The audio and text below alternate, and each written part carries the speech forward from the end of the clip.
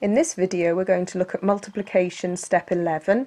I can solve 2d times 1d, two-digit number multiplied by one-digit number.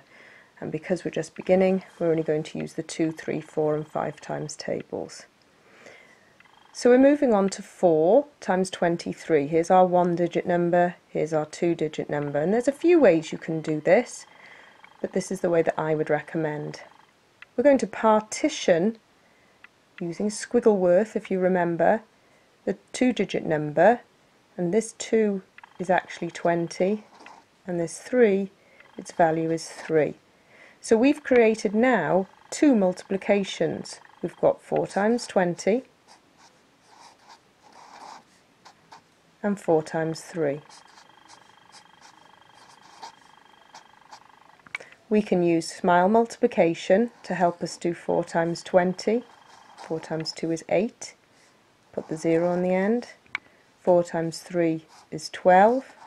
And now we can add those two numbers together, 80, 92. Let's do another one.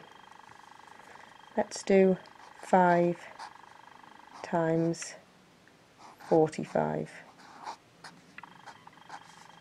Partition the two-digit number, 40, 5. Write out the two new multiplications, so we've got 5 times 40 and 5 times 5. Work those out. 4 times 5 is 20. Put the 0 on the end using my smile multiplication. 5 times 5 is 25. If you look, I've actually written it so that it's in its column, so if I wanted to do it, I could just add it up in columns like that.